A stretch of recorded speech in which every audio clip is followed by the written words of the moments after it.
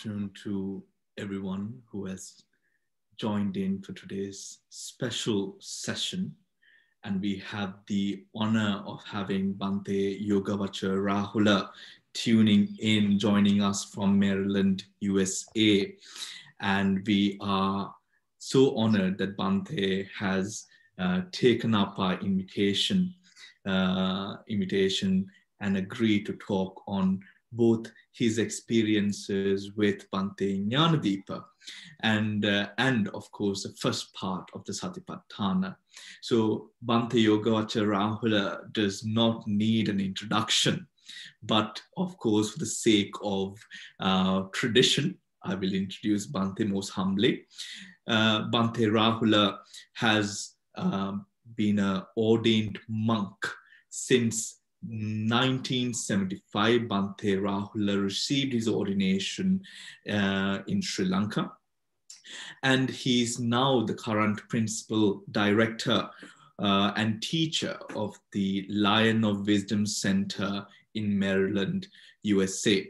Bhante Rahula has been instrumental in bringing in the practice of yoga into the practice, or together to the practice of Theravada Buddhist meditation.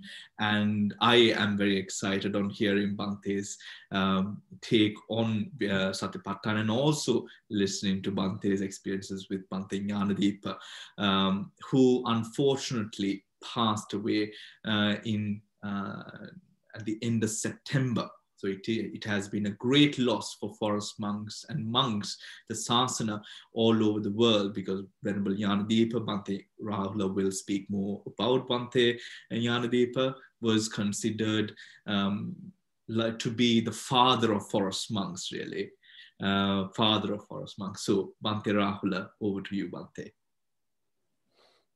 I'm very happy to be here, and I want to thank Venerable Panyavamsa for inviting me to share my experiences both with Venerable, the late great Nanadipa Mahatero, and the practice of the mindfulness of the body, which is the first stage of the path to liberation. As you mentioned, I was ordained as actually a novice monk in 1975 at Tapawani. And that was also kind of a forest monastery, but the monks there weren't really practicing what I would consider, let's say, forest tradition. And then somewhere in the first couple of years that I was ordained, I heard about the Venerable Nanadipa, who was living at that time down in Bundala, which is a forest, it was a kuti actually, near a village on the seacoast, on the southern seacoast of Sri Lanka. And a lay friend of mine had driven me down there, and I went to visit him. And normally he doesn't like visitors because he was very much in seclusion. And but anyway, I went there to pay my respects to him. And for some reason, we kind of got along, and he invited me to come there and to stay with him one night, and we had some discussions on the suttas.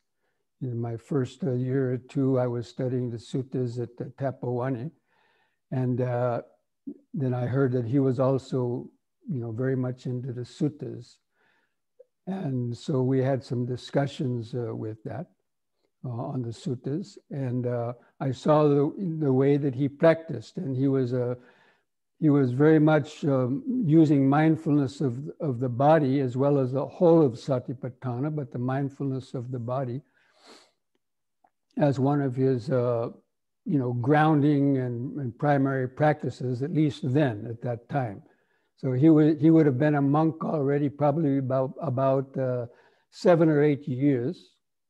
By the time I had met him. So we were still, and we had, we came to Sri Lanka both in our mid-20s, and we were just 3 years apart, I think, in age. But so I was very inspired by his practice of the forest tradition, because he was the first monk, really, and also Western monk that I met in Sri Lanka that was really kind of living an exemplary Buddhist monk life according to the suttas. He had a kuti that was not too far and not too close to a village for alms, and he was going on Pindapata to the Bundala village for alms.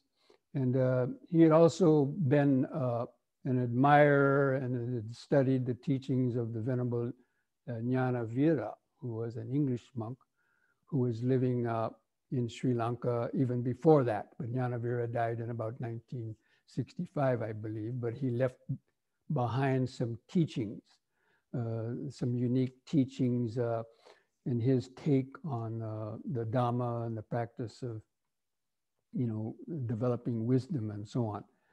So we had that in common too, because I was also studying and had heard about these teachings of Nanadipa. So anyway, at the time, Nanadipa, he used the forest life to, in one sense, to overcome fear.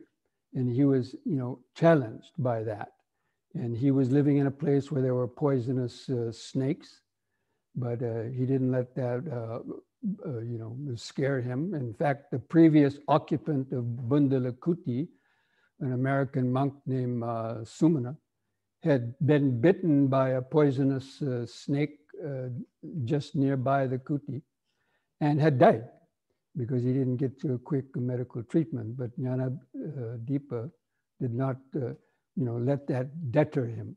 And I was very inspired by that. And it kind of inspired my own practice of living out in the forest as well.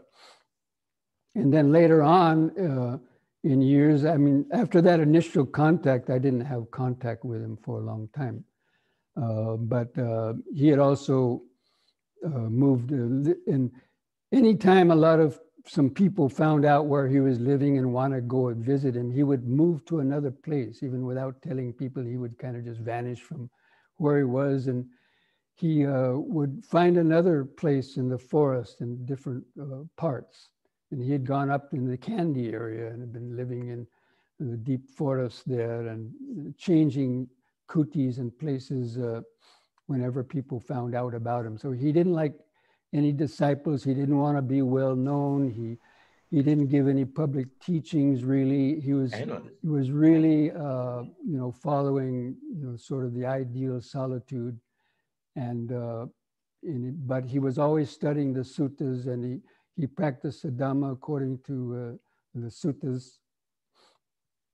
And so, and that had inspired my practice a great deal. And so I've tried to follow his example as much as I could. I wasn't as successful as he was probably, but anyway, then about 12 years ago or so, when I went back to Sri Lanka, I had the chance of meeting him again, and that's when I had written this little article about him with some photos that a lot of people have since seen. But even though I didn't get to spend a lot of time with him in his later years, we kept in contact through other people. But he was an inspiration to so many other monks in Sri Lanka too, and a lot of the Sri Lankan monks. And he was, I would say, you could say maybe the father of the forest tradition in Sri Lanka. Of course, in Thailand and Burma, there had been other, monks who were considered the father of the forest tradition, like Achan Mun in Thailand and so on. But nevertheless, he was probably the premier ascetic, you could say, in Sri Lanka. It is at least amongst Western monks, and probably amongst Sri Lankan monks as well. So, I wanted to share with you, this series of talks is about, the Satipatthana Sutta,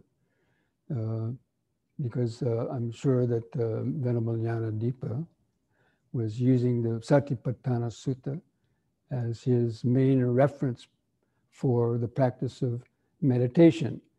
And just the first few words of the Satipatthana Sutta, lay it all out. This is the direct way for the overcoming of sorrow, lamentation, pain, grief, and despair, for abolishing ignorance, and for cultivating wisdom that leads to enlightenment.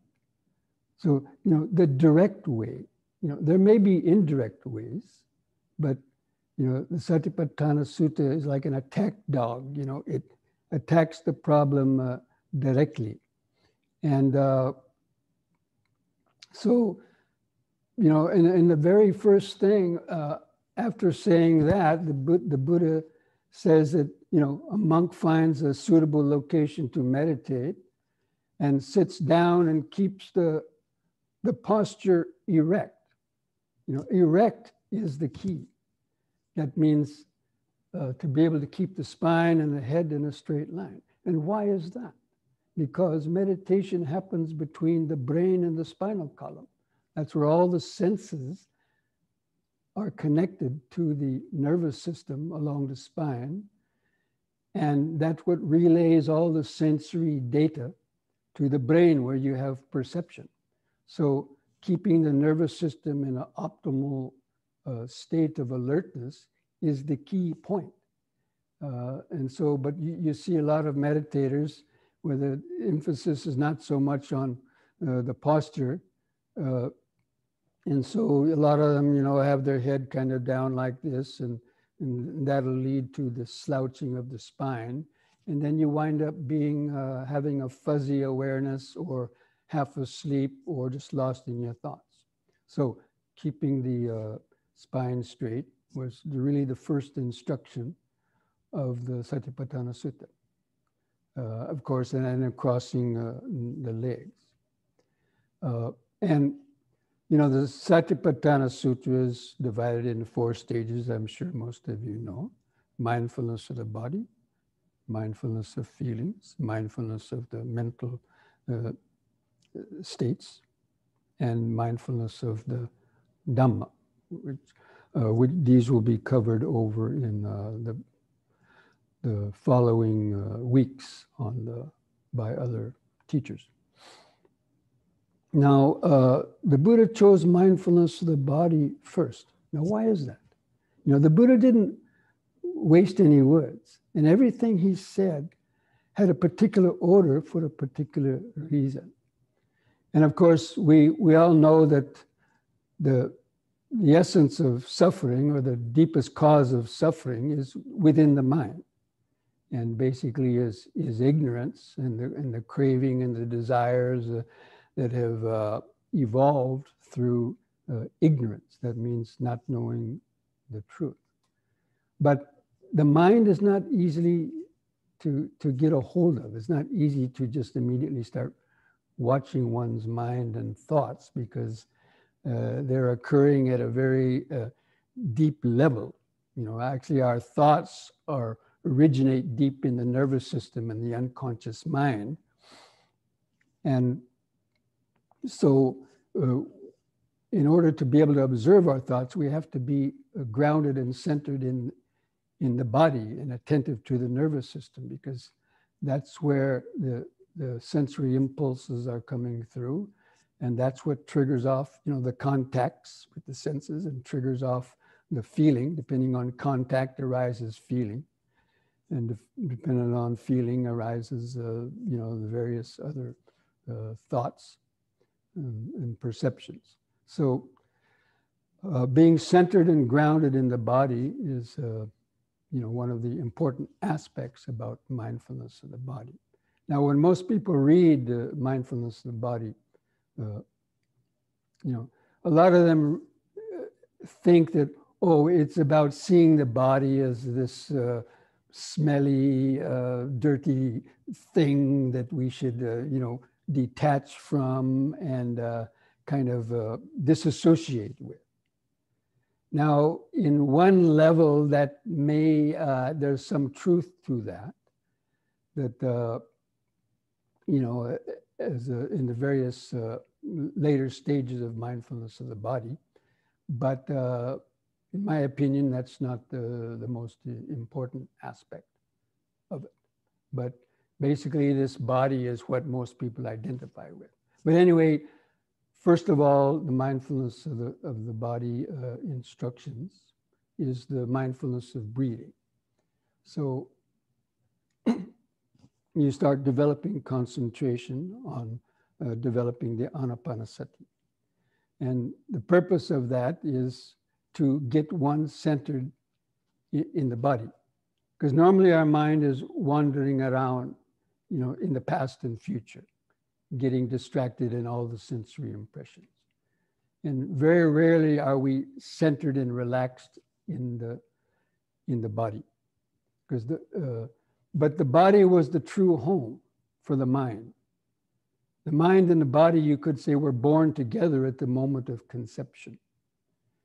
And for 9 months, all the mind could feel were these sensations of the body developing, you know, in the womb, from a one-cell organism to a multi-billion cell organism in this time of just 9 months. So, you know, that's a lot of energy going on, you know, in 9 months. This body went from a, you know, invisible one-cell organism to multi-billion cell organism that weighed 7 or 8 pounds. So, and all that was just this energy of cells multiplying and developing the, you know, the solid features of a body. But it started just basically as a kind of an atom of energy, or, you know, at the point of conception where the mother and father produced the material elements, but it was the consciousness that drove the development of the body. So anyway, I'm just saying this to kind of set the stage that the mind was basically in the present moment, you know, most of that time that it was developing in the womb, feeling this tremendous energy and totally at one with the body, right? So, and when the baby was born, the mind is still basically in the present moment. And it's just, you know, having that direct connection with the body. And the body is actually also, it's always in the present moment. It's always just here. And so the body is actually the connection, our natural connection to the present moment.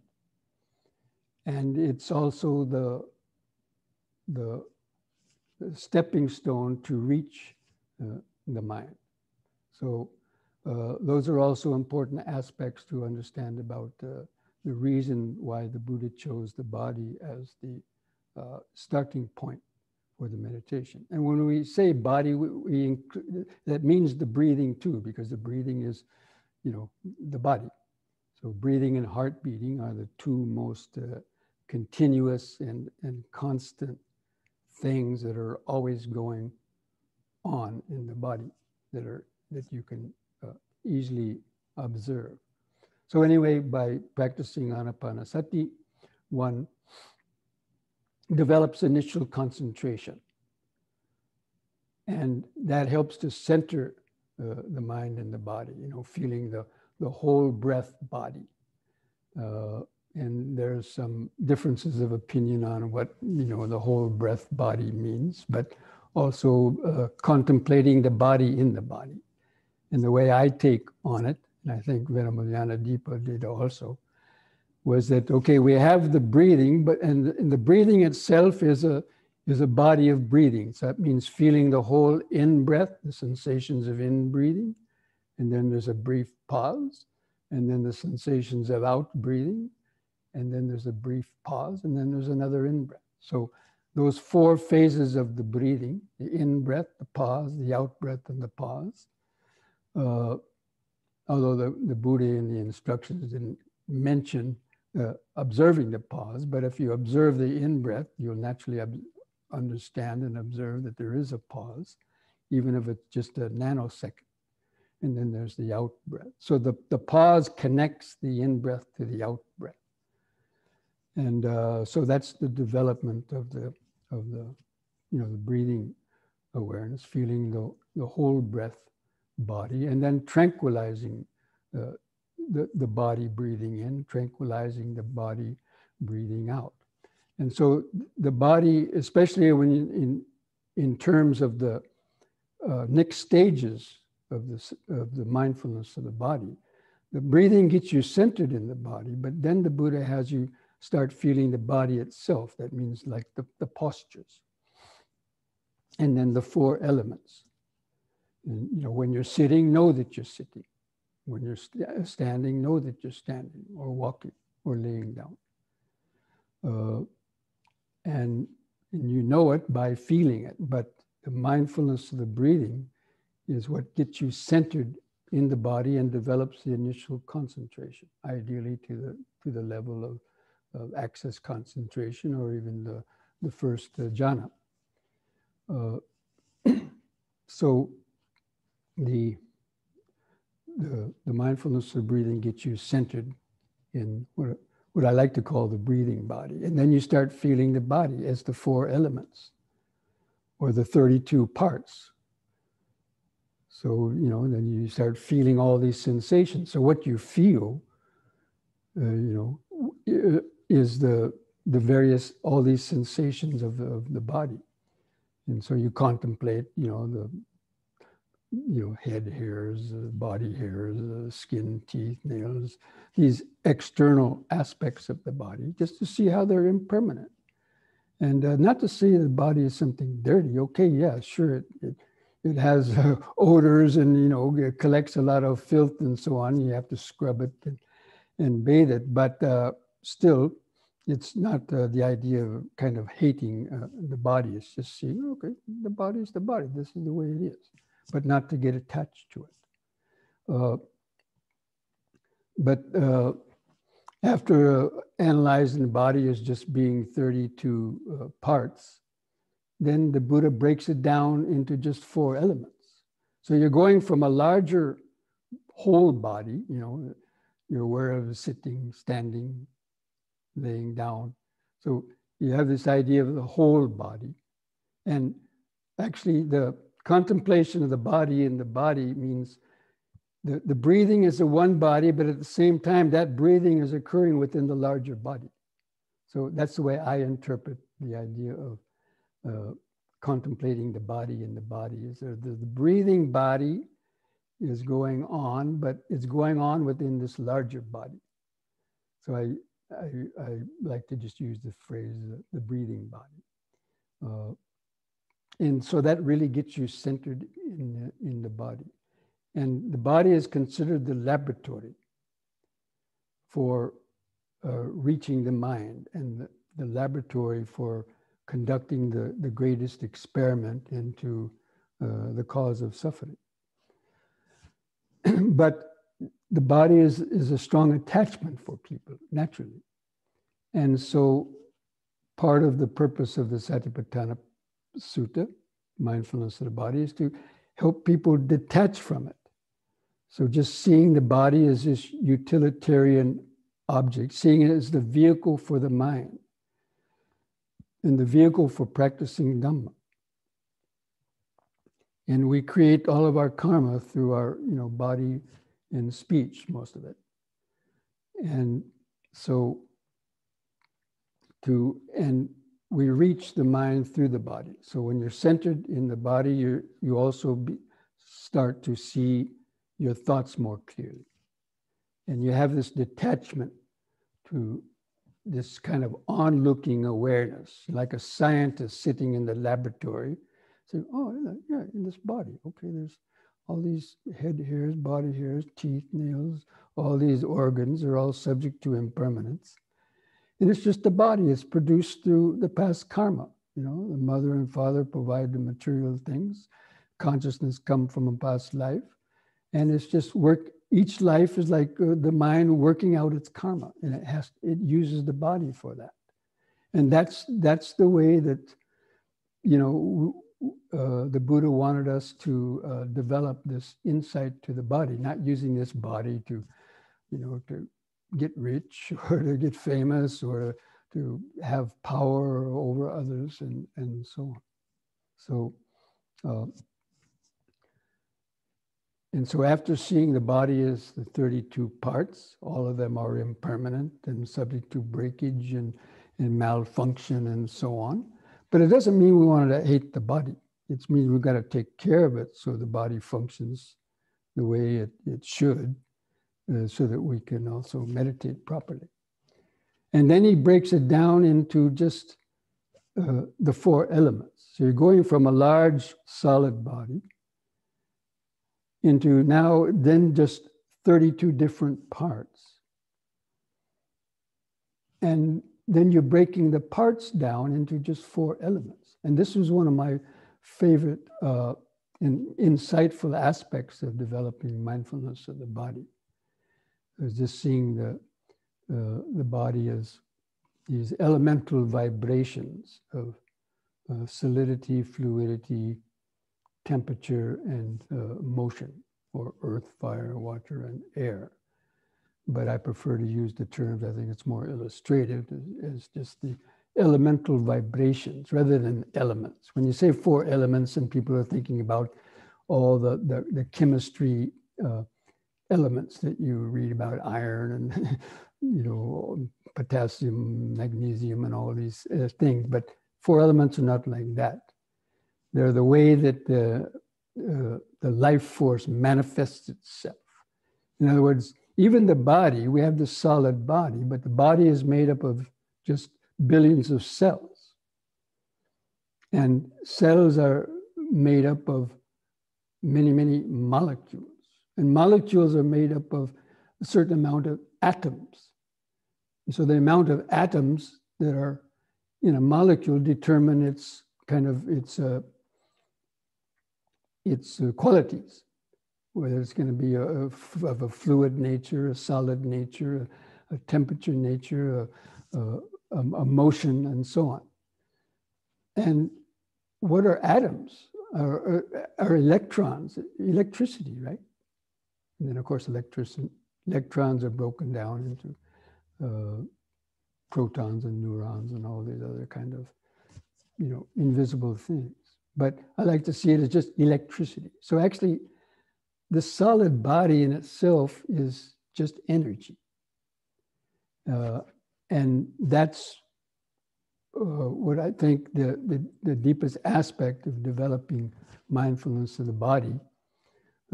Seeing these solid body parts as being impermanent, that's one thing. But actually breaking it down and developing the awareness that you're just feeling these amorphous kind of vibrations. So you don't turn these vibrations into, oh, that's my knee, or that's my shoulder. It's just earth vibration. It's just water vibration. It's not me or mine. This is how the Buddha wanted us to develop this mindfulness of the body, to break it down. So it's really very scientific, you could say. And I like to regard the Buddha as being a scientist of the body and mind. And this body is the laboratory, and he used the mind as sort of the microscope. And the longer you keep the attention focused in the body without letting it get dragged out into the past and the future, then that's how you develop the concentration. And concentration is like turning up the power of a microscope, right? So the longer you stay focused and centered in the body without getting distracted by the 5 hindrances or the senses, then it's like you turn up the power of the microscope. So the solid body then becomes just all these different parts and sensations. And then that just becomes just these energy vibrations. And the feeling of the body can also just kind of disappear. And you see how the body is actually just a concept in the mind. And that's just made up of this aggregate of vibrations that the mind then creates perceptions of body parts, and then a body, and then this body belongs to me. All that is created within the mind. in the later process. But it starts there in understanding the nature of how this feeling of a body originates. And so that is the deeper level of wisdom that's developed when you are contemplating the mindfulness of the body. So it's a gradual process of deconstructing the body from the clinging and infatuation to this external body that is most people's strongest attachment or identification, and also it causes them the most pain and suffering. I mean, some people their whole life, they're plagued by diseases and pains in the body and so on, and it consumes their whole life, for some people. So that's why mindfulness of the body was important, but also for developing that centeredness, because again, the body is the stepping stone for reaching the mind. So when you're centered in the body, what you naturally feel are the sensations. Sensations, or even hearing sensations, body sensations, even mind vibrations. You can start seeing them. These are the feelings, which we talked about in the next talk. But the mind getting centered in the body is like sitting in the balcony in a theater. You take a balcony seat in the theater of the body and mind and just watching this body sitting, I guess, breathing in, sitting, breathing out, sitting. And you make that as your primary focus of developing concentration. And it's also the connection to the present moment. Because whenever you're remembering what the body is doing, it's doing it in the present moment. So you take that into walking and also the other movements. So in the section on clear comprehension, after observing the 4 postures, then in all your different movements, whether you're bending, stretching, going here or there, you're developing these, the clear comprehension of why are we using this body? Why is this body going here? Why is it standing up? Why is your arm stretching out? Is it going to be something useful or not? So the movements of the body become a very powerful extension and continuation of the meditation. It's not something you do just when you're sitting, but the Buddha wanted us to bring us out. And it's that connection to the present moment that's what's really important, because it's the present moment where we're able to really see the process of the mind going from sensation to perception to volition, and then the ego consciousness, which are the 5 aggregates. Now, also, as we mentioned before, the Venerable Nanadipa also practiced yoga, and he told me when I first met him that he practiced the headstand for 20 minutes every day.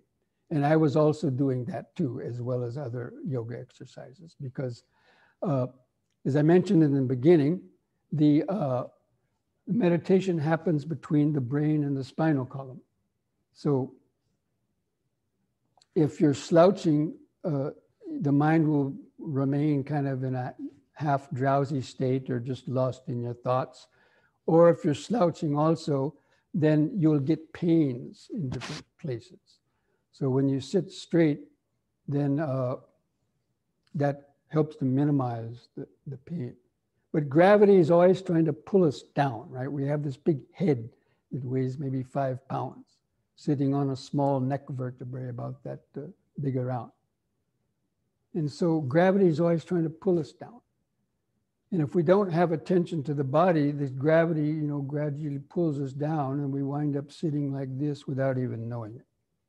It's because our muscles are weak. We don't practice the exercises that strengthen the muscles of the back and the spine, as well as the neck. So in yoga, many of the exercises are designed for strengthening the muscles of the back and the spine and the neck, and also flexing, getting flexibility in your hips and ankles, because that's what is, when you're sitting in the cross-legged position, the parts that get the most pain if they're stiff. And so it's the circulation of the body, of the life force to the body, that helps keep the mind alert. And so that's one of the primary reasons why also yoga is very helpful in that, and why Venerable Nanadipa practiced yoga, and why I practiced and still am, and have gotten the benefits of doing that. And it helps to get you centered in the body. If you just rush in and you're in a hurry to meditate, you just get out of your car, you run in your house, sit down, try to concentrate your mind on your breathing without doing anything else, you're going to wind up having a lot of hindrances, and it'll be much more difficult to stay concentrated. But if you do some gentle breathing and stretching before you sit to meditate, it's like you've already reached the meditate. You're already meditating while you're doing the yoga. So when you sit to meditate, you're already there for the most part. And then it's just a matter of focusing your attention more directly onto one point, such as the breathing, or begin your exploration, because you're already grounded and centered in the body through the yoga practice. So that's one of the main benefits that also, and helps why the yoga is useful in learning how to sit comfortably in the body and minimize pain, because pain is one of the biggest distractions, and sleepiness. So pain and sleepiness are some of the biggest hindrances that disturb beginners. So loosening up the body in that way with the yoga helps to minimize that. And that's what I try to encourage people to work with, and also developing deep, slow breathing. But as I mentioned, so the mindfulness of the body, at the end of the mindfulness of the body sutta, of course, after going through the 4 elements, then the Buddha talks about the cemetery contemplations, where you see the decomposition of the body and the gradual decay of the body until it just becomes a pile of dust, bone dust. So you've gone from this big solid 150-pound plus body into just a couple of handfuls of bone powder at the end, which then a strong wind comes by and blows these bone dust into nothingness, basically. So it's a whole contemplation like that, starting from the gross outer body to gradually getting under the skin to feel the vibration body, which is the 4 elements. And then also using that as knowing how that all we experience through the senses are vibrations. And the sound vibrations coming through the ear, and the smell, taste vibrations. And how it's the mind that matches up these vibrations with perceptions, and then recreates through perception the idea of a solid body that's existing in time and space, but all that's created in the mind. So the mindfulness of the body sutta sets the whole stage for the rest of the foundations of mindfulness. And after each of the sections of mindfulness of the body says, okay, there are these 4 elements just for the sake of knowledge and remembrance. And the meditator remains aloof and detached, not clinging to any of these 4 elements or anything else in the world.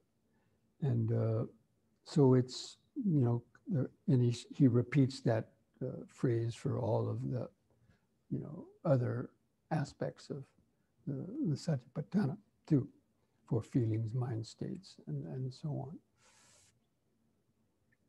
And so that's why the mindfulness of the body, I see it as a gradual progression. Some people think, oh, you can just practice one or other of the 4 foundations of mindfulness, and take your pick, and if you try to just go immediately to mindfulness of the Dhamma, which is very deep, without first developing initial concentration, being able to endure discomforts, and gaining ideally the strength level of jhanic concentration, then your contemplation of feelings and mind states will be much more difficult, because you need that concentration to be able to observe the subtler and subtler vibrations that are going on. And even perception is a mental vibration, seeing the moment that perceptions arise in the mind and how that triggers off the reactions. So you have to be very deeply focused to do that. So the mindfulness of the body helps that. And mindfulness of the body sutta is one of the only other suttas, except for the Satipatthana Sutta itself, where the Buddha said this contemplation of the body, if developed and made a vehicle of, leads to the deathless state. So from my recollection of the suttas, it's only those two that the Buddha directly said that directly leads to the deathless, the four foundations of mindfulness and the mindfulness of the body. Because again, the mind's contained within the body. And so by developing mindfulness of the body, you basically understand the mind also. So, and again, the yoga exercises is what helps you get centered in the body and develop the flexibility of the body, and to have a good circulation, and also just to have a better health, because health is a great advantage. The Buddha said having good health is a blessing. And if people don't practice the right exercise and so on, they're all stiff, and then it's going to be a constant burden to them. So that's why Nanadipa appreciated that, and that's why I also, encourage, because it's a big problem for meditators. So, that's how I've been, cultivating the practice. And so I know a lot of other things could be said about it, but I just wanted to, set this opening stage, and I wanted to honor the memory of Venerable Nanadipa and his tradition of the exemplary monk's life, the forest monk's life, and his use of the suttas for grounding his meditation practice. And also he encouraged me, and when I found out that he was always doing yoga, that encouraged me, because at the time, as a Buddhist monk, that I started yoga back in the early 70s, very, very few or none that I knew of were practicing anything like yoga. In fact, yoga was seen as a kind of a dirty word. Oh, you practice yoga. That belongs to Hinduism, So there was kind of a negative attitude for Buddhists practicing yoga back in those days.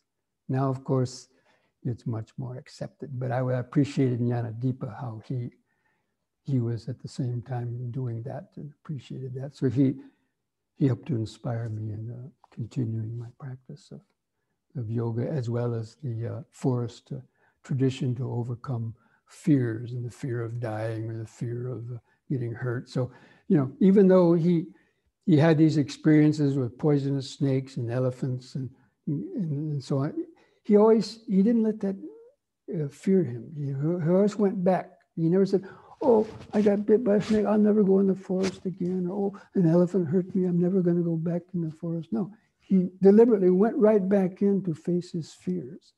And this is what I also highly appreciated about Venerable Nanadipa. And even when he was in an advanced old age, he was still going pindapata as long as he could almost walk. So friends, I know I want to finish up this talk now, and I know there's going to be another session shortly. So I want to take a couple of minutes break to use the restroom if you need to. And then as part of this program, we're going to come back, and I'm going to lead you through just a couple of simple breathing and stretching exercises before we sit to meditate. So I'll hand the program back to Venerable Panya Vamsa. I'm sorry. So We will now be going into a break, so we will come back together at 1:55. Bhante will be conducting a meditation for 30 minutes, after which we'll be going into question and answers. So I would like to remind everyone, if you have any questions that you would like Bhante to answer, also keeping in mind that Bhante will also be attending the 5th week panel discussion where you could ask questions again from Bhante. So if you have any questions for Bhante today, you are most welcome to put them down on the chat, and we will coordinate the questions So we will see you back in 3 minutes. Thank you so much. So I'm back now, and so we're going to now have a few some breathing and some simple stretches before we sit to meditate, because hopefully that'll help you to have a good body-centered awareness. So you can stand up behind your seat if you have just a little space. To turn the camera up.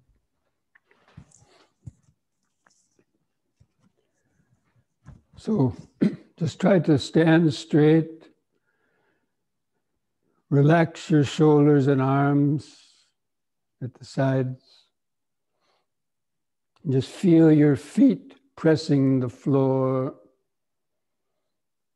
Try to just mentally feel the outline of the standing body, and then begin taking a few deep, slow breaths. Try to draw the air from the lower lung up through the middle into the upper part of the chest. Feel that expansion. Hold the air in the lungs 2 seconds, and on the out breath, slowly breathe out, feeling the contraction of the lungs and chest. Just take a couple more deep, slow breaths to oxygenate the blood, activate the cells of the body with oxygen. And these few simple exercises we're going to do coordinate this deep, slow breathing with the movements. They're quite simple movements. So you can open the eyes and observe on me as I lead you through these exercises. So on the next in-breath, raise the arms over the head. Interlock the fingers, turn the palms up, and straighten the arms and stretch your head back to look at the back of your hands. On the out breath, turn the palms down and touch the top of your head. We repeat each exercise 3 times. So again, in breath, palms up, straighten the arms, arch your back a little bit. Out breath, touch the top of the head. Once more, 3rd time, try to hold that upward stretch longer. Feel the sensations. Now release your fingers on the out breath, bring the arms back to the sides, and then relax. Close the eyes, try to feel the increased body sensations, the increased pulsation in your fingers and hands, maybe the clothing touching the skin, or just any other body sensations. Just remember the present moment of standing.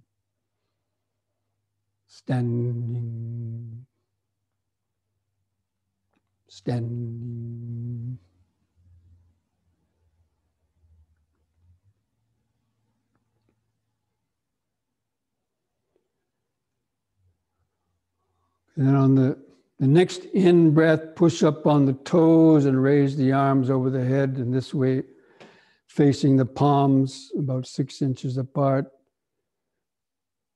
On the out-breath, bring the arms back to the sides, lower the heels back to the floor.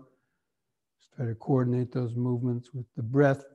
Use the breath to help lift up the body. Drawing the air into the upper chest. Out breath.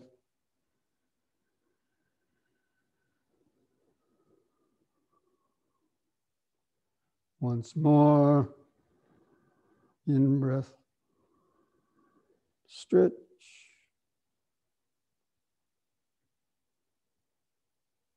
Out breath.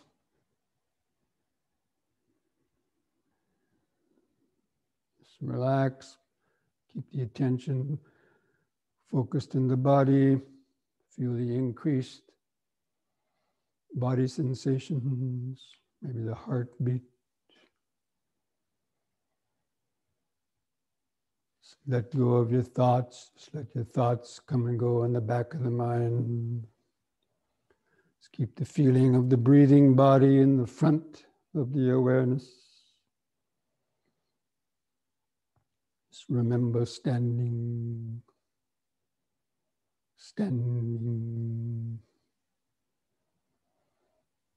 standing. It's the present moment of the body.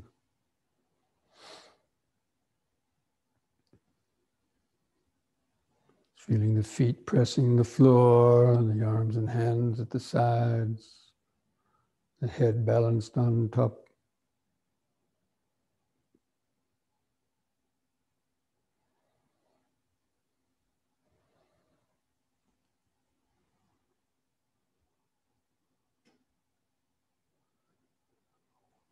There's one last exercise, the head turning from right to left. So on an in-breath, just turn your head to the right as far as you comfortably can. Look over your right shoulder, turn your eyes to the right, and see something behind you. On the out-breath, turn the head 180 degrees back to the left. To look over the left shoulder, turn the eyes to the left. In-breath back to the right. Concentrate into the neck vertebrae, imagining them loosening up.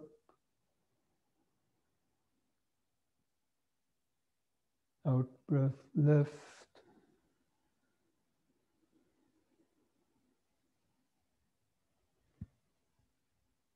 Once more to each side, in breath to the right.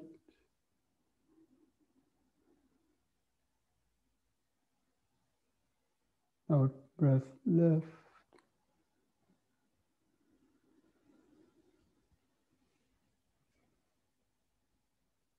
On the in-breath, let the head stop in the center.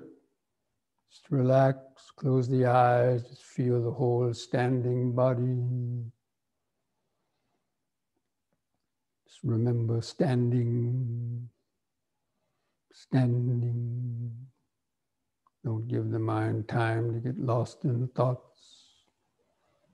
The body is always here and now. Just an anchor for consciousness. Just try to feel that organic aliveness of the whole body.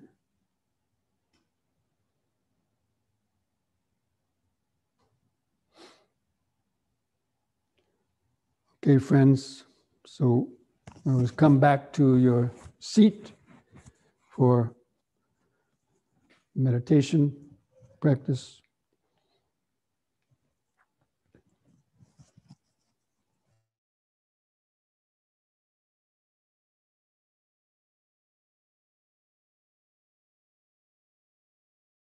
So friends, I'm going to be giving you a guided meditation now. And again, using the body as our sort of central focus. And hopefully having done those few exercises, you might have gotten a little bit more feeling in the body. And we use that. And the purpose of doing the yoga is to help that body connection, that connection to the body in terms of sensations in the present moment, to help us anchor in the present moment. So just try to sit straight, kind of get comfortable in your sitting posture. If you're sitting in a chair, try to keep your feet flat on the floor. Just have your hands resting one on top of the other in your lap, or your hands resting on your legs. Just gently close the eyes. First of all, just feel the weight of the body pressing the seat. Just feel where the buttocks and the feet press the floor. Just feel that solid contact. That's the earth vibration. Just remember that you're sitting. Now you're sitting.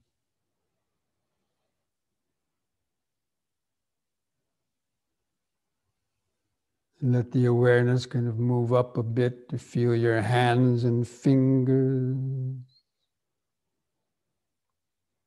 Try to feel your thumbs. Try to feel the outline of your thumbs or fingers and the subtle pulsation.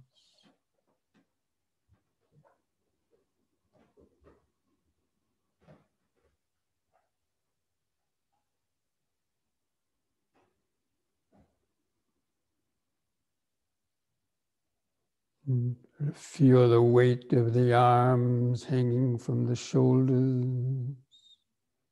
Just relax the shoulders. Feel where the clothing touches the skin of the shoulders, or arms, or upper chest. The present moment sensation. And just keep remembering sitting, sitting.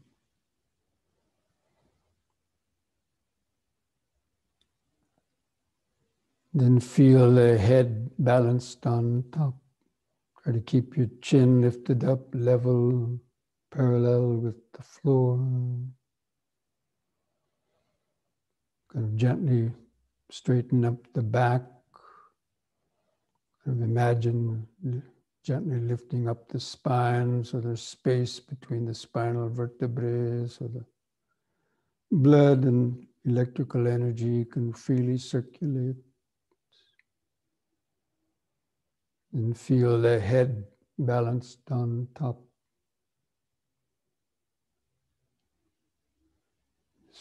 Feel some sensations on your face. Imagine the skin of the face stretched over the skull. Feel some sensation.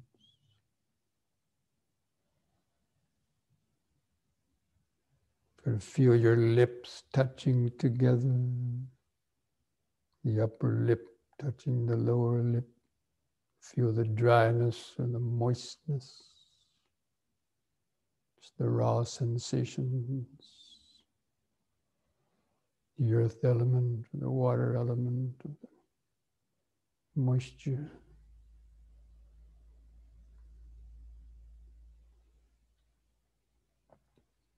And feel the tongue laying in the mouth, the saliva. So the earth vibration, the water vibration.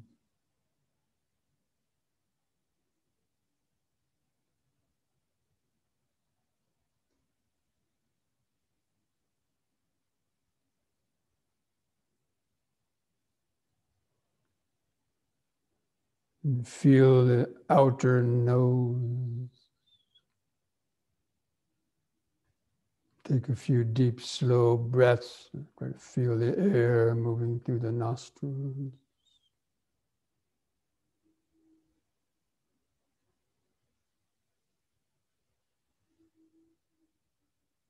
Just knowing that thousands of times per day, the life force is silently moving in and out of the nostrils,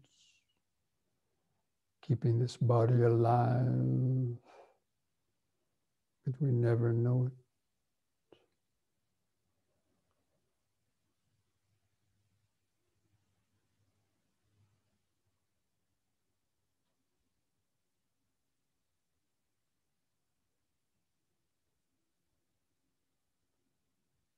And just continue the deeper breathing. And just feel the eyes resting in the sockets, and the eyelids stretched over the eyeballs.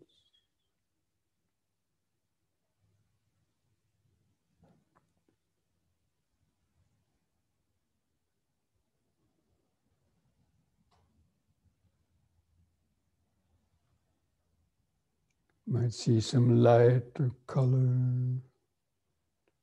You might feel some eye movement.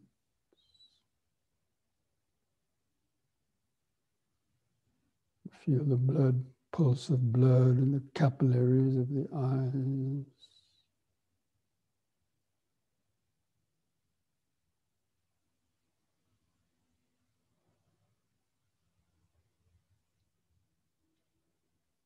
And from this point behind the eyes, just try to feel the outline of the body. Just let the awareness expand slightly. Feel the general or vague outline of the sitting body. Sensations of the buttocks or feet underneath. The arms and hands at the sides. The head balanced on top. And just mentally remember sitting, sitting, sitting. Just finding the door of the laboratory. Then begin again with some deep, slow breathing to help draw the mind deeper into the body. Try to take 2 or 3 seconds to breathe in, expand the lungs, hold the air in the lungs for 2 seconds to feel the pause, to allow the oxygen to get into the bloodstream, and feel the relaxing contraction of the out breath. Just take a few deep, slow breaths like that, feeling the whole breath body, the whole in-breath and the pause, the whole contracting out-breath and the pause. Just cultivating this mindfulness, breathing in, letting go of the past and future.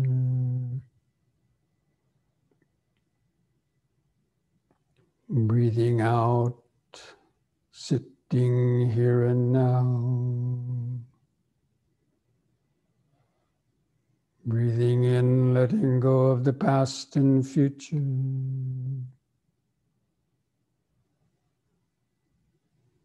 Breathing out, sitting here and now. Breathing in, feeling the whole body.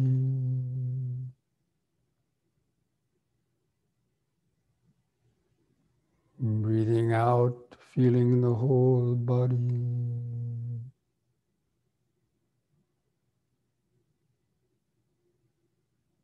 Breathing in, feeling the body in the body.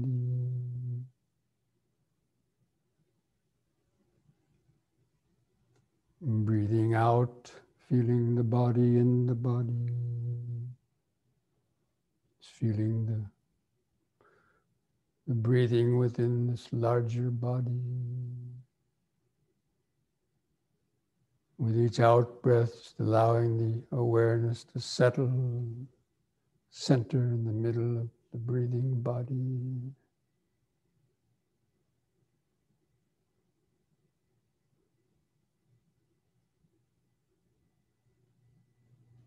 Then we're going to try counting the breaths from 1 to 10 to try to gain a better concentration. So with the next expanding in breath, just mentally count to 1. Feel the brief pause. With the contracting out breath, also count to 1.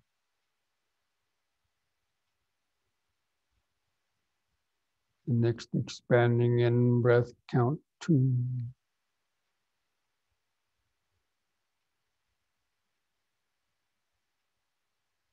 Contracting out breath, 2.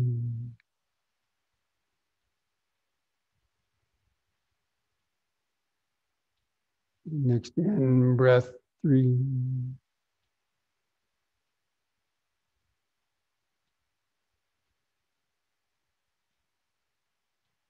Out breath 3.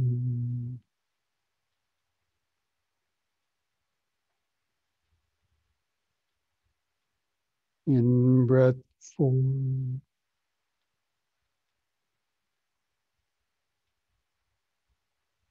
Out breath 4.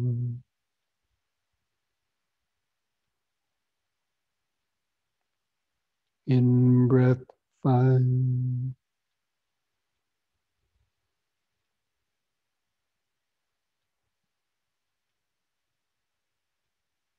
Out breath 5.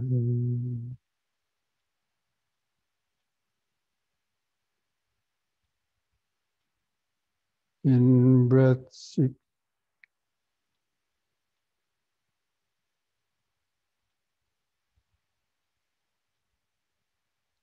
Out breath 6.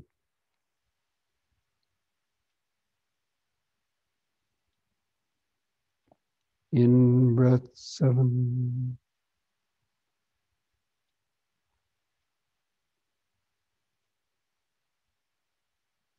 Out breath 7.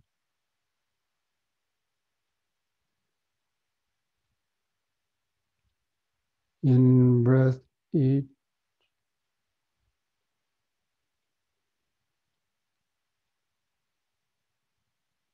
Out breath 8.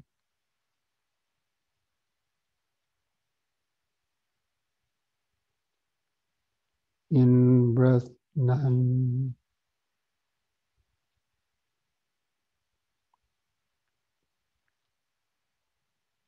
Out breath 9.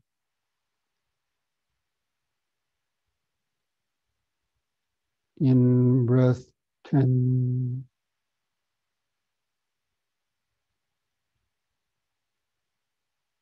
Out breath 10. Now discontinue the counting. Discontinue any controlled breathing. Letting the breath return to its uncontrolled pattern, but continue to feel it, to observe it with a detached, onlooking awareness. Just knowing when the breath is coming in and knowing when the breath is going out. You know it by feeling it, feeling the subtle sensations, vibrations. Whether you're feeling the sensation of the air moving through the nostrils with the nose tip, or feeling the expanding and contracting of the lung.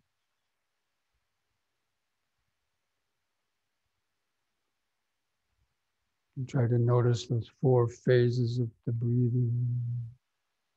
The whole in-breath, the brief pause, the whole out-breath, and the brief pause.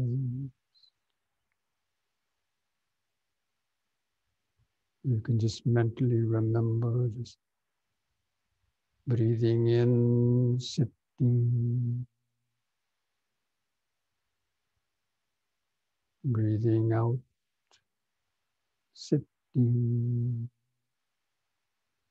It's the ongoing, continuous connection to the present moment. This breathing body is the natural connection to the present moment.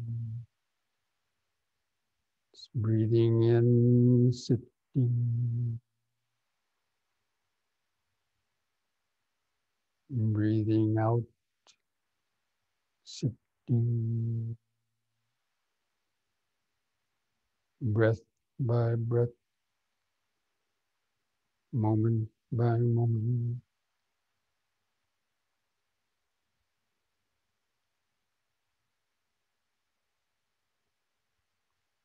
Definition of mindfulness is not forgetting the present moment. Just breathing in, sitting, breathing out, sitting.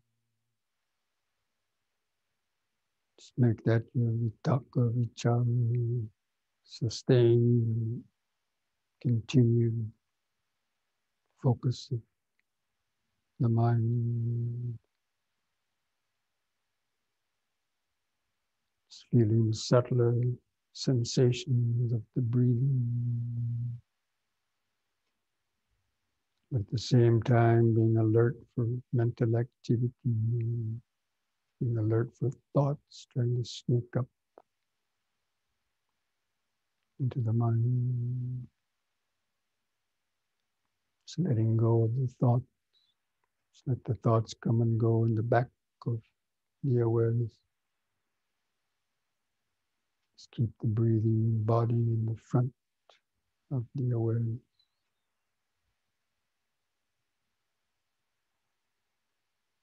Just feeling the body in the body. The breathing body within the larger body.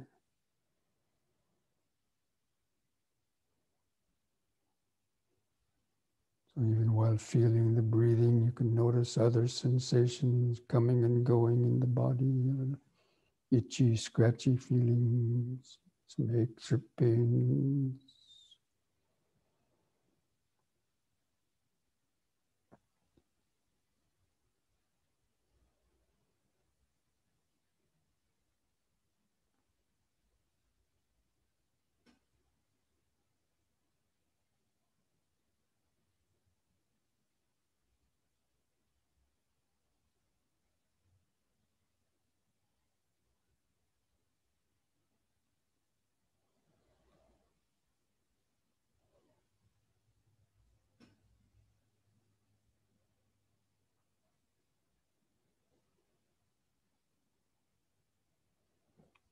Especially with each out breath, just allowing the body and mind to relax more and more into the present moment.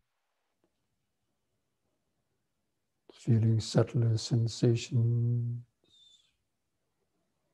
the vibrations of the four elements. So all the body vibration sensations are just the four elemental vibrations that we then identify as body parts. Identify the body parts as belonging to my body. It's all created in the mind through memory, perception.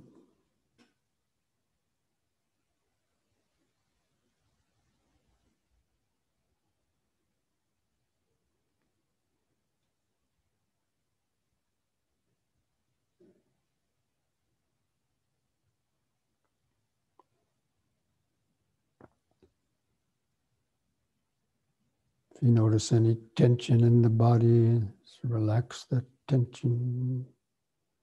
It's physical tension or mental tension. Tell yourself to relax, relax.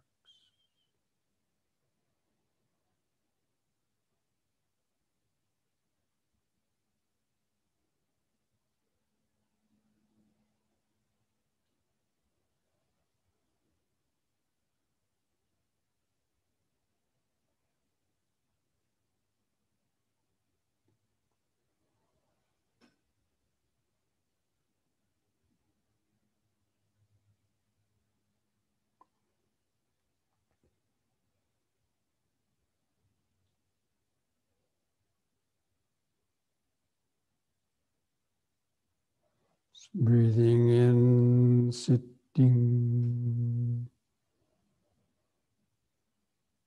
Breathing out, sitting. Sensations come and go. Perceptions and thoughts come and go. Emotional, physical reactions come and go. Five hindrances come and go. These are all just a continuous stream of impermanence of the body and mind. But just underneath all of that change or mental chaos or pain is the ever-present dimension of now, of the present moment.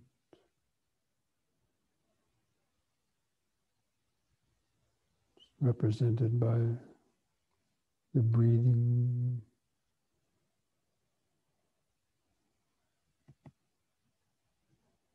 Whatever else may be happening in the body or mind, the breath is always going in and out, the body sitting.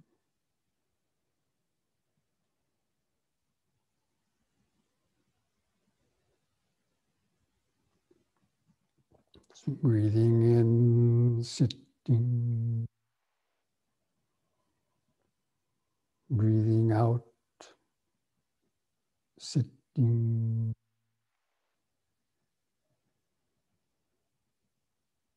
If we lose this connection to the breathing body, the present moment, and the mind gets easily dragged under the waves of greed, hatred, and delusions, guilt, worry, fear, anxiety. That connection to the breathing helps to keep the mind afloat. This breathing body is like the life preserver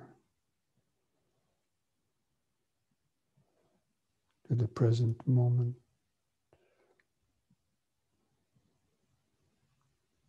Just floating with the waves of impermanence without getting dragged underneath.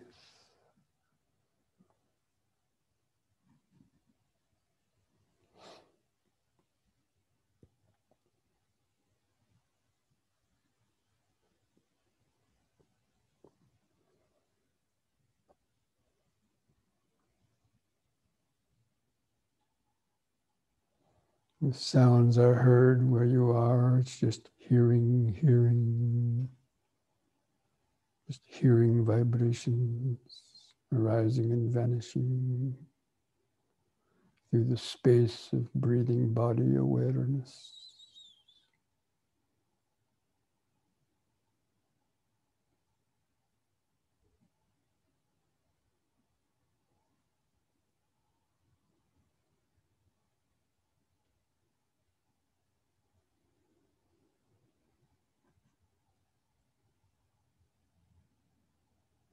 Just balancing the factors of concentration and mindfulness.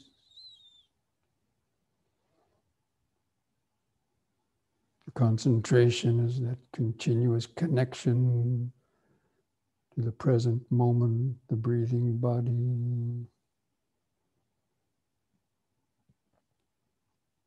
The mindfulness is the background alertness for hindrances arising or other distractions. To be able to let go of them or to apply the appropriate right effort to release that distraction of the hindrances, to reconnect, recenter in the present moment, the flow of impermanence.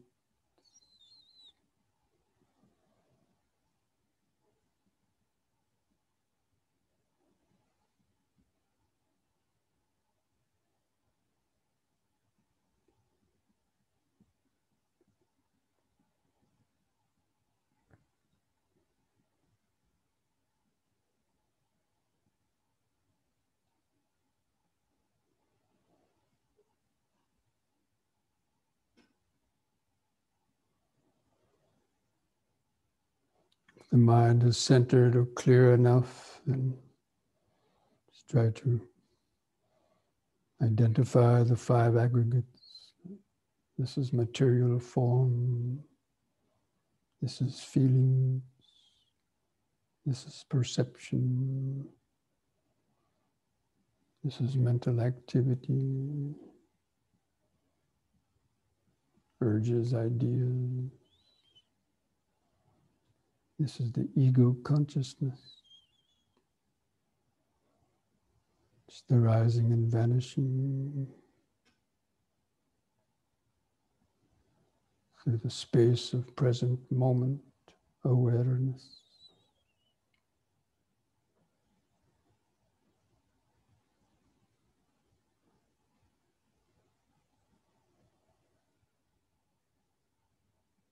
All of these 5 aggregates, this is not me, not mine, not myself. Simply conditioned phenomenon from the past karma, held together by ignorance and craving.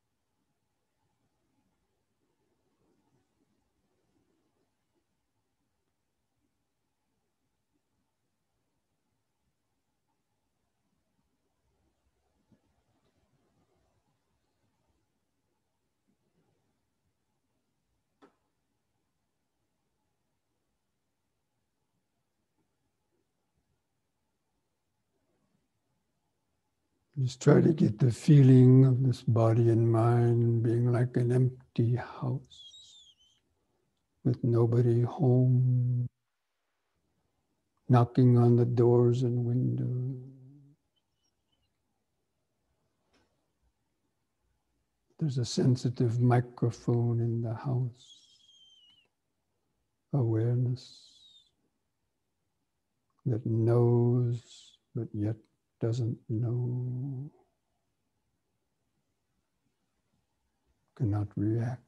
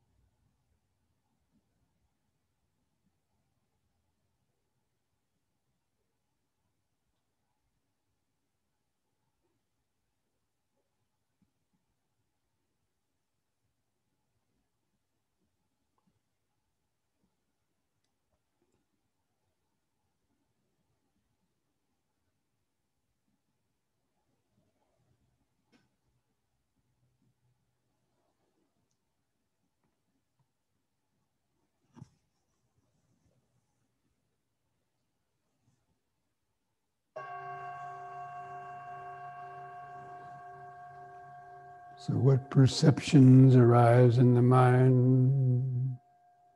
Dependence on that sound.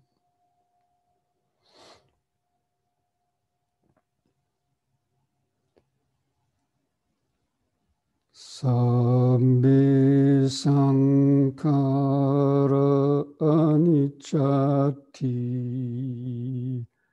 Sabbe sankhara dukkhati. Sabbe dhamma anattati.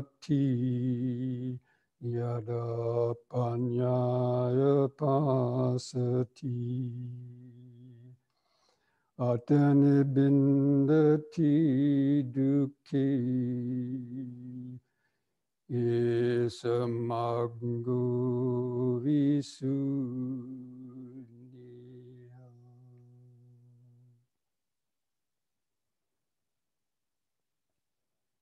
All conditioned things, the five aggregates of this body, mind, and world are impermanent. All impermanent things, when clung to with ignorance, bring stress and suffering. And all Dhammas, the conditioned as well as the unconditioned, are without any owner or controller. They're not self. When one understands these three characteristics with the eye of wisdom, one becomes disenchanted with suffering. This is the path to purity, to freedom. And thus spoke the Buddha.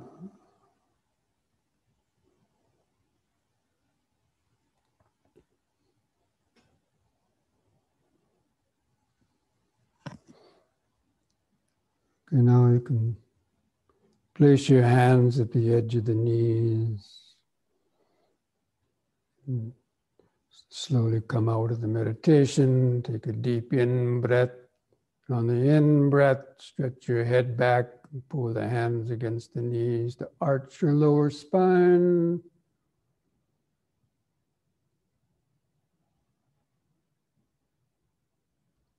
And breathe in, lift the head up, and on an out breath, press the chin to the top of the chest to stretch the neck vertebrae.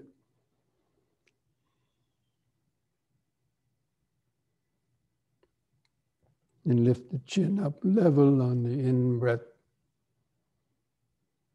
And relax on the out breath. Put a smile on your face.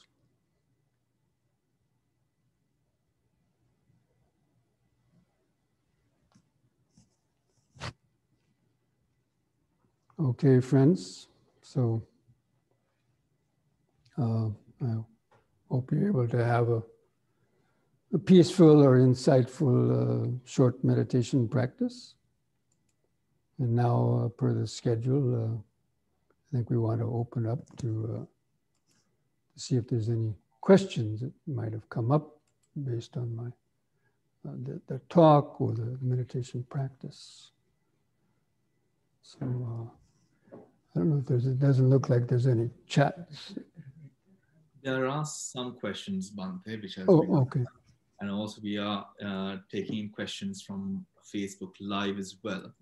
So Tina has asked, when we do walking meditation, there are so many movements, pains, sounds. What is it that we should focus on, she has asked? And how do we keep focus upon one thing whilst there are so many others, objects around as we walk? Well, walking meditation is a combination of both concentration and awareness, which is the same what I mentioned in the meditation practice. So in the walking, we try to focus on the steps of our feet. That means and impermanence, how you lift the foot up, and you try to do it slow enough that you feel the foot lifting up. And as a beginning and an end, you swing the foot forward. That's a different movement. You lower the foot to the floor is another movement and command of the mind. And the body shifts forward to get ready for the next step. So you try to follow those sequential movements of the foot. You have to do it slow enough that you can feel how each of those is a separate movement and involves a different mental command. To lift the foot is one, to swing it forward is another, to lower the foot to the floor is another, and to shift the body forward is another. There's even more than that, but to keep it simple. And then it just repeats itself. Now, while you're doing that, so that's the focus of your concentration. To remember that you're walking, but at the same time, you can't avoid sounds coming and going, other sensations on your body, and even thoughts in your mind. So just like in sitting meditation, you have to be mindful of that. So you can let go of this any potential distractions, the urge to want to look at something or so on, and to always come back. So the walking takes the place of your breathing, basically, or any other movement. If you're standing and then you're going to move your arm, you should do the movement of the arm in the same way. You know, lifting, lifting, stretching, stretching, opening your hand, closing your hand, turning. You try to do each of those. That way you gain impermanence. This is the contemplation of impermanence when you're doing movement of meditation, into seeing how the body-mind nama-rupa process. You see, the body can't do anything without an intention preceding it in the mind. So this is the beginning of developing deeper level of wisdom and bringing meditation off the cushion. So many people think meditation is just something you do when you're sitting. But no, that's the marvel and the wonder of the Buddha's teaching on this, the practice of body movement and clear comprehension. Is you bring the meditation off the cushion and you apply it in daily life, is where you are making most of your karma while you're doing movements in your daily life. So by practicing it in a controlled setting, such as a formal, you'll be able to gradually practice it little by little. As your body moves quicker in your daily life, you're aware of that too. Absolutely. Wonderful. Thank you, Bhante. And thank you, Tina, for the question. Bhante, the other question that we have is, with the COVID-19 situation and the UK also going into lockdown on Thursday, we come to face the challenges of having to develop a meditative spiritual practice whilst also going through the stresses of the time. And a big part of that stress is also being at home, maybe domestic issues and all of these things. How could we, or what advice could we give our participants in sort of developing a Vipassana practice with these difficulties, especially arising from family? Well, actually, you could call it a blessing in disguise, because, you know, if there wasn't these restrictions about traveling or lockdowns, people would still, you know, get easily, oh, let's go here and there, do this and that, people inviting you to come here and that. So people find out they don't have much time to meditate. But now, given these lockdowns, and especially as you mentioned, Britain is going into more strict lockdown, you have no excuse why you don't have more time to meditate. And then also to increase your mindfulness, if you're with your relatives and your family members more and more, where there's potential for distractions, that's when you have to, you know, don't focus on concentration so much. You got to focus on awareness and watching your reactions to what's going on with your family members, and to develop metta, maitri and compassion and sympathetic joy, the Brahma Viharas, to your family members or anybody else you come into contact with. But the sitting meditation helps to balance that. So actually, it should be a wonderful time for increasing one's Dhamma practice, because you shouldn't really have any excuse, but still the mind will get distracted, or will want to watch old reruns on the movies or whatever, watch politics, you know, watch the American election and all this stuff that damage your mind.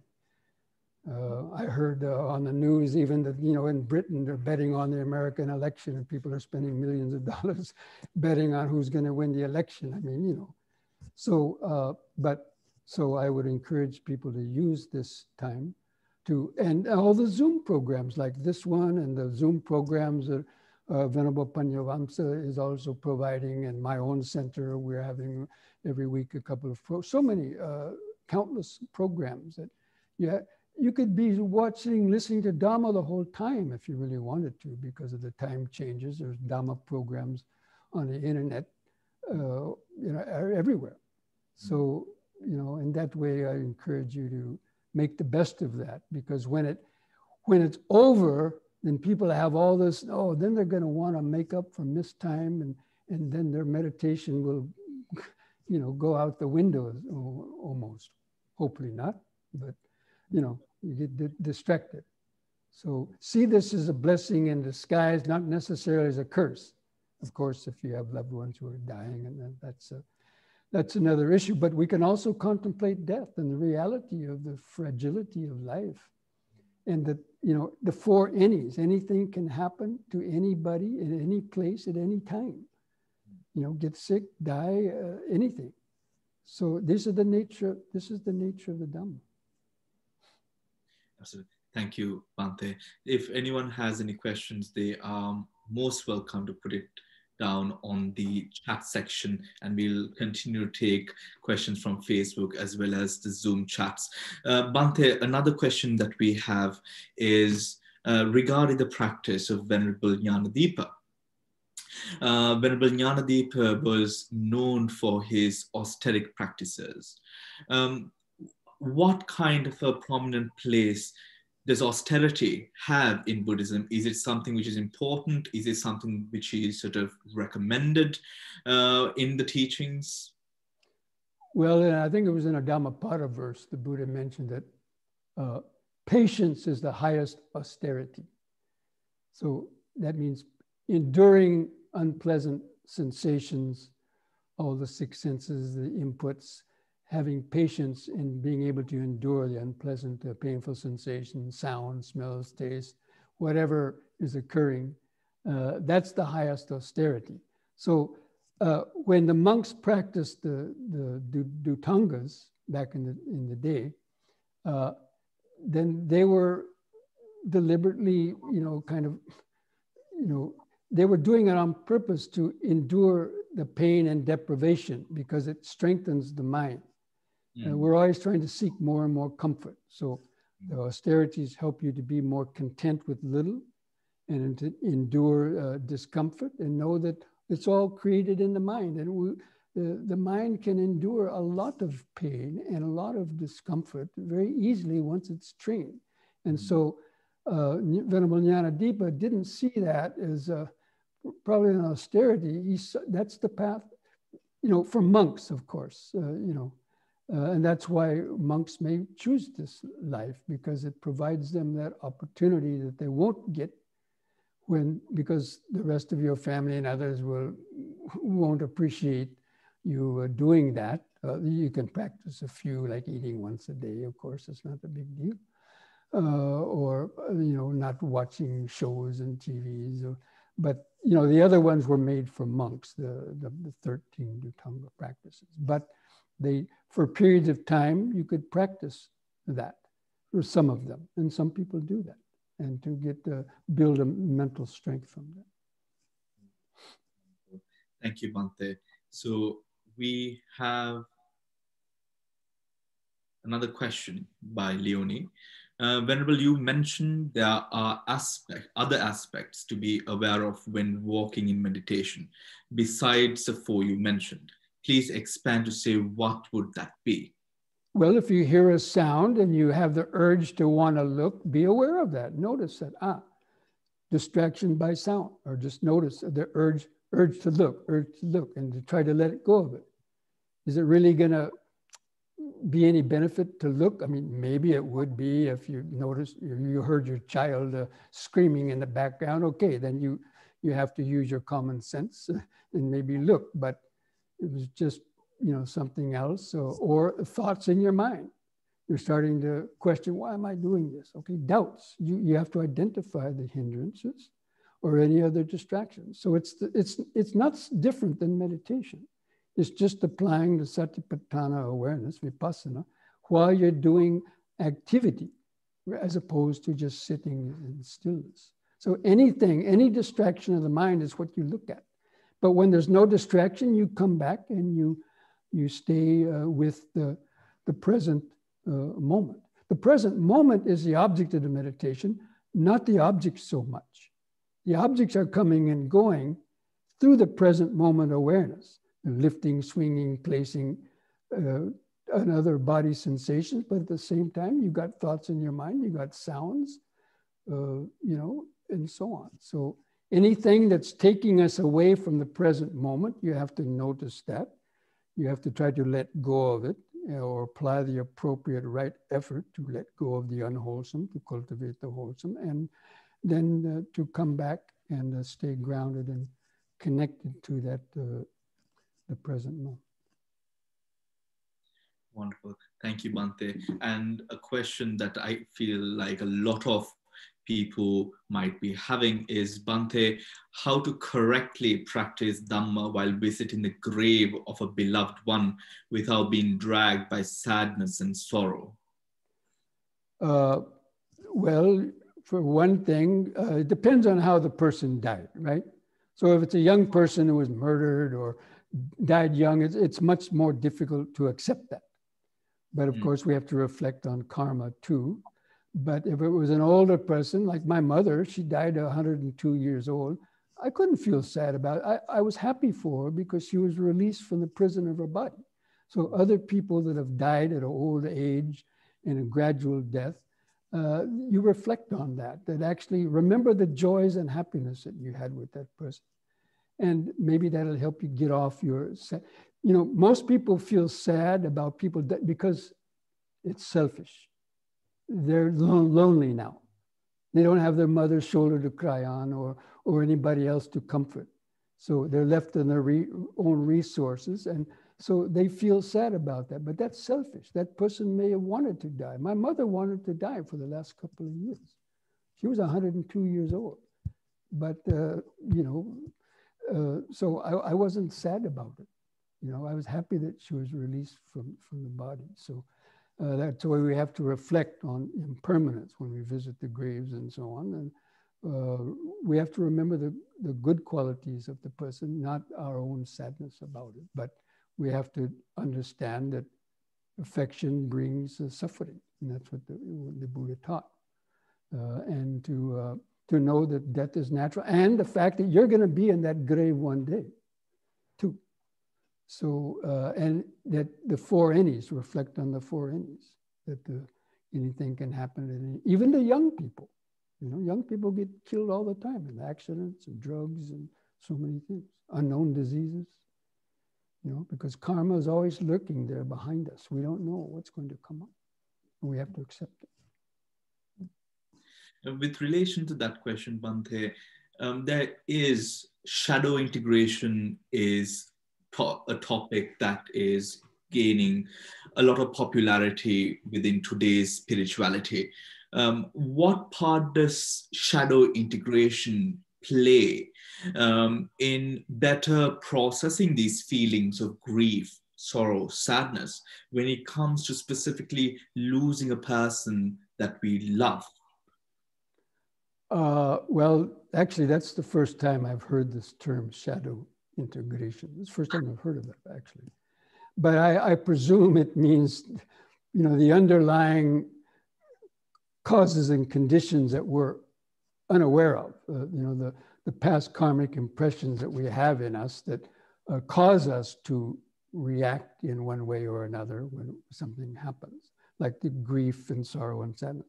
It comes from, again, just the fact of the attachment that we have to our loved ones. And karma is a very strong power, and especially with families. And we could have gone back many lifetimes in the past, having had the same father or mother or brother or sisters and so on.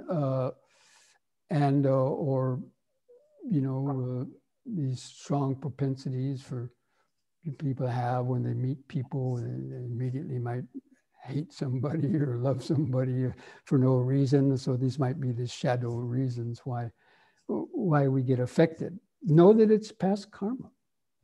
And there's nothing bad about it, but we just have to understand how these karmas can, you know, be a good ones, or they could be bad ones if they're bad habits and they were holding on to this anger. We don't know why we're angry at a person, but maybe if we knew that we had fought with them in a past life and hadn't forgiven them, then this is the shadow that's following us around.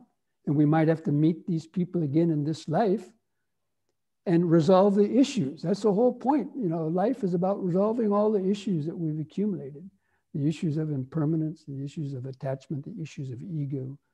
And if we don't learn the lesson, we have to repeat it. It's like a schoolroom.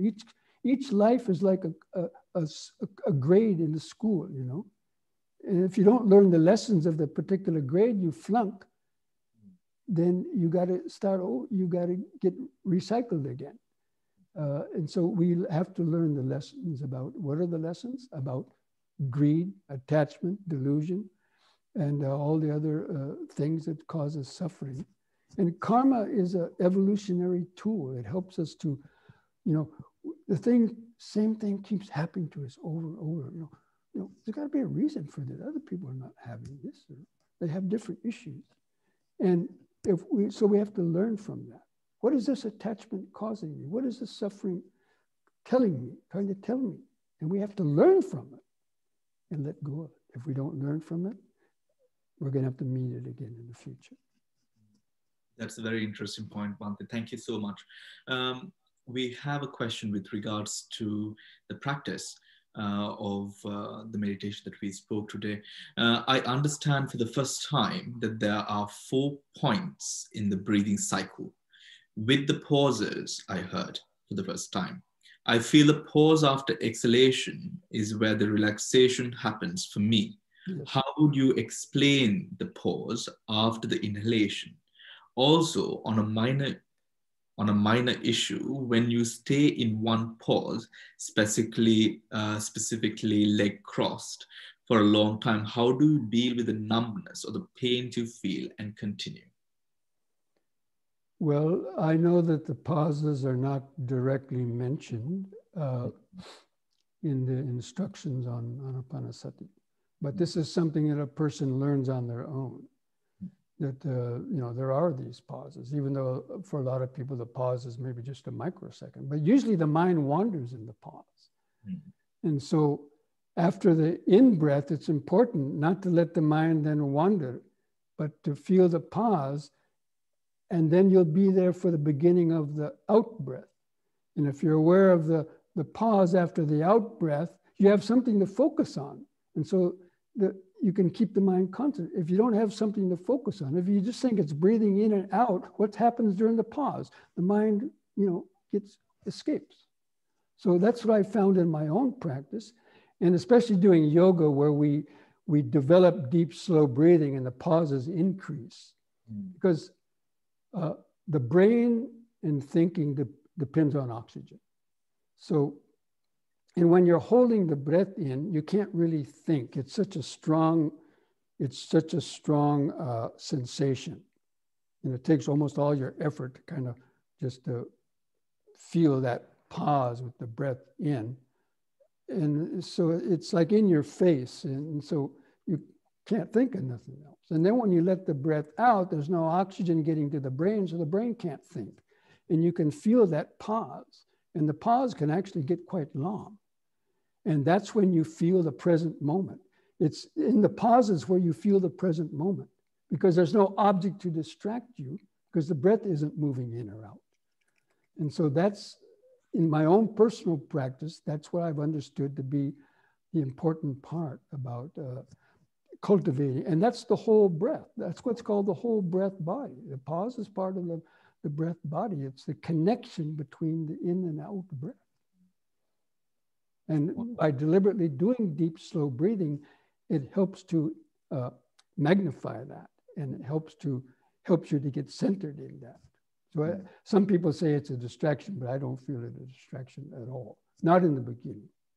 Later, when you're getting it deeper into, like towards the jhana, then letting go of trying to control your breath or do deep breathing is good. But in the beginning, when you still have an active mind, learning how to regulate the breathing, especially in a very mellow way, you know, in a very relaxed way, in reducing your amount of respirations from the normal 10 or 15 respirations a minute down to just 3 or 4 or even just 2. The mind enters a very deep, you know, you can gain first jhana even doing for the, you know, because that's vitaka and vichara is applied and sustained attention to the breathing. So even if you're regulating the breathing, it's still applied and sustained attention. Thank you, Bhante. Thank you. One last question, Bhante, before we have to wrap up the session. And this is about compassion. how do you balance compassion for others with compassion for yourself when there is a lot being required of you? Sometimes it's difficult to continue giving when you are tired, stressed, etc., or there is anger, frustration, or dissatisfaction directed at you. I would be grateful for the advice to help with this. Bhante, I would also like to sort of link this up with the beautiful Dhammapada that you mentioned earlier, that the best austerity is patience. And I would also, saying that, I would like to bring up the scenario between the Buddha and Alavaka Yakka, where there was an interaction where Alavaka would say, you know, come in, go out, come in, go out to the Buddha. And the Buddha at last, he said, no, Alavaka, no more. So there the Buddha sort of, you know, Bhante, he says, no more, I'm not going to do what you say anymore. Bhante, please. No, that's a very good point. That's a very good point. Sure, compassion is a very positive mental state where we try to help others, but there's a certain limit. And the Buddha, in other instances as well, he said, if you don't find a companion that's equal to you or better, go by yourself. And not to put up with, avoid unwholesome people, avoid bad friends, right? So some people might say, well, that's not compassionate. But, in one sense, we're working on our own liberation. But at the same time, we know that there's no self. This I is an illusion. But nevertheless, we have to reach a good, stable state of, within our own consciousness to be able to help others. So one who helps others helps himself, and one who helps themselves helps others. So in the practice of compassion, some people may not want to be helped. We may bend over backwards trying to get somebody to go to, therapy, get somebody to, get off drugs, and give them books to read on Dhamma, but they may not be ready to accept it. And at some point, we have to say, okay, equanimity. That's what the Brahma Viharas are. The Brahma Viharas are a gradual practice. First, you practice metta because that's the easiest one to practice, just to be friendly to people, right? Not to be angry and so on. But then you practice compassion. You can't practice compassion without metta, because how can you help somebody else if you're not even friendly toward them? So, and then sympathetic joy is even harder to practice than compassion, because sympathetic joy reaches your ego deeper. Oh, how can I be happy at this person getting my job, And so the ego doesn't, like others to win over themselves. And then equanimity, at the end, you let go of all of that.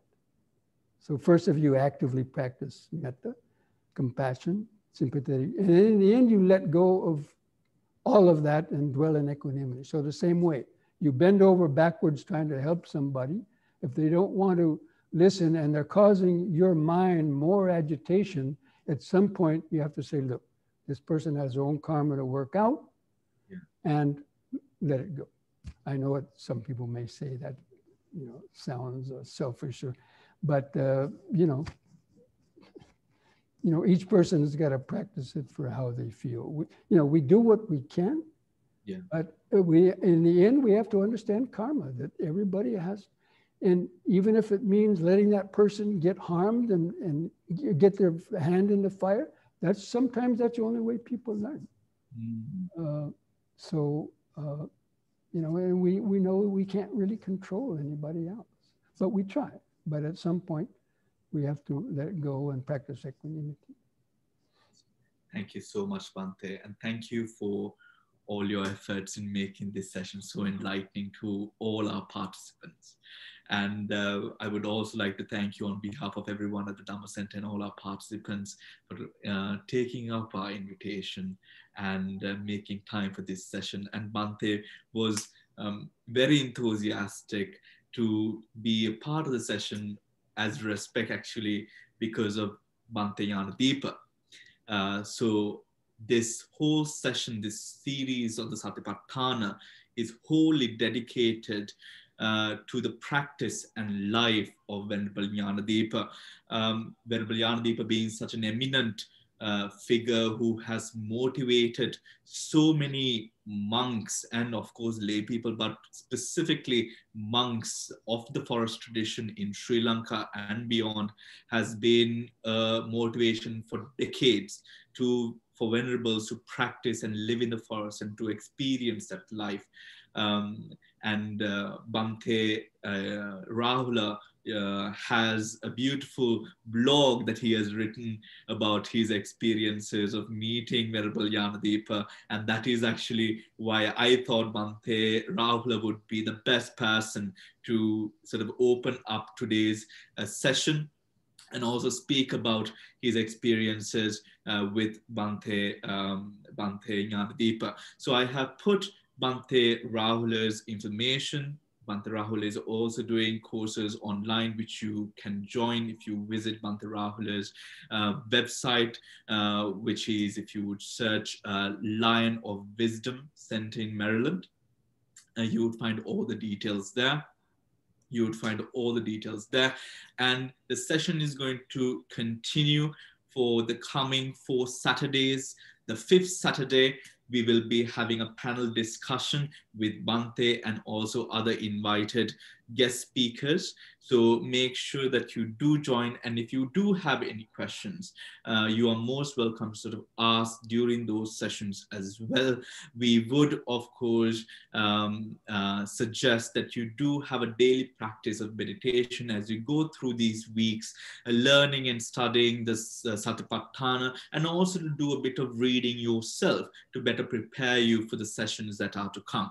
If you do wish to be kept in the loop regarding future sessions and programs that we have lined up for you, you can do so by subscribing to Dhamma Center at www.dhammacenter.uk.